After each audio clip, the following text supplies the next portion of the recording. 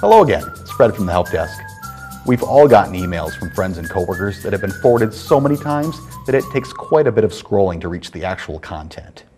These emails are not only annoying, but they are a security risk and a violation of the AUA. Let's take a closer look at what happens when you use email. Those blocks of technical details and email addresses that you scroll by are called headers. Forwarding an email without removing the header information from the previous email means that you're actually sharing the email addresses and names of many people that may not have to wish that information shared with the people they do not know. This is like having your home address and phone number published without your consent. The danger comes when those emails get into computers that have viruses on them. Those viruses collect addresses and the use of spam to distribute even more viruses. But how do we send legitimate emails to many people without opening up our computers to these security risks?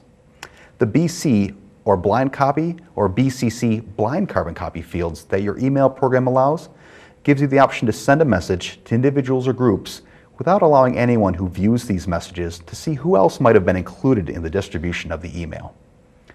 By emailing a group of people and placing that address in the BC field, it keeps your message tidy and email addresses private. Why is this important? Well, many viruses target email address books and email messages. The virus harvests these email addresses and sends a virus to every address found. If the recipient of a GRCC today forwarded the entire message to someone who has a virus on their computer, the virus would be mailed to all of the addresses harvested, including everyone at GRCC.